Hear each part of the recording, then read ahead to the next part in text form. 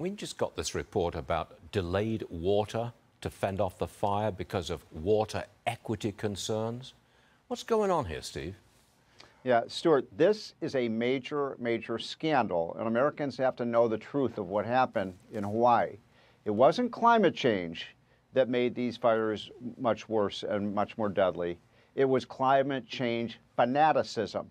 And so you had, as you just reported in that little segment, the utility had been warning for years that there was going to be a real danger of wildfires and destroying homes and becoming fatal if action wasn't taken.